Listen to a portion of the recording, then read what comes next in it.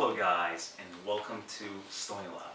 The one in my hand is a 10 milliliter portable sealed single electrolytic cell designed by us. Let's go ahead and take a closer look. It mainly includes two parts, the cell body and the cover. Now, the whole cell body is made of durable borosilicate glass, and the tetrafluoro on the side with plug connection hose is able to introduce gas and provide sealing. Now let's go ahead and take a look at the cover. Now this cover is made of PTFE material with a sealed inlet with the cover is designed on the top. The conductive metal extends from the side to connect to the power supply.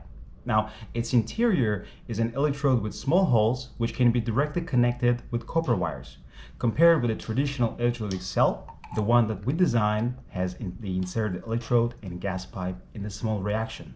Also, note that the sealing performance has been greatly enhanced and it's super convenient to hang the sample with the copper wire when using it.